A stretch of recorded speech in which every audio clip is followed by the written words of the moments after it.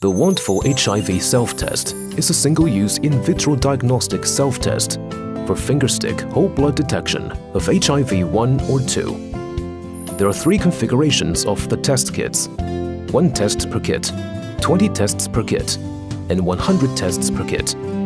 Materials like timer, tissue, and bandage may be required but not provided. Test kit components. The foil pouch includes instruction for use, test cassette, and accessories. The accessories are blood lancet for single use, buffer, alcohol prep pad, cotton swab, and dropper. Preparation.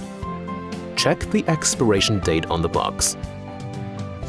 Make sure the components are all in the box.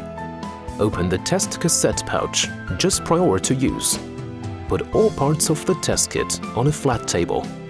There are specimen well, buffer well, and result window on the cassette.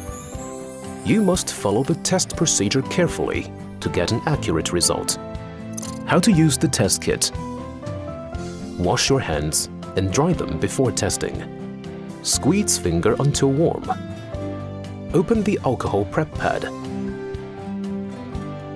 Clean the finger with alcohol prep pad. Take off the lancet cap and prick the fingertip by pushing against it. Wipe off the first drop of blood with a cotton swab. Squeeze the finger to create a full drop of blood.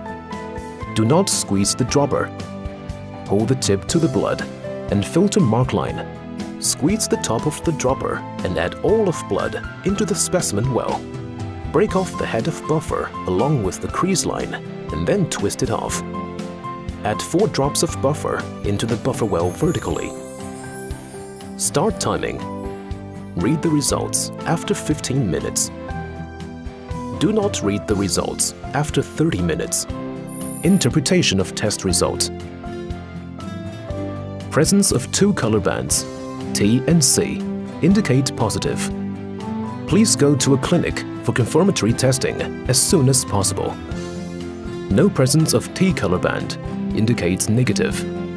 Please test again in 3 months if recently exposed to HIV or if at high risk of infection. Ask about HIV prevention services at the nearest clinic. No presence of C color band indicates invalid. Please run another test or go to a clinic for confirmatory testing. Put the buffer and test cassette into the foil pouch after testing. Matters needing attention. Throw away all contents in the normal trash or dispose according to local infectious waste disposal laws and regulations.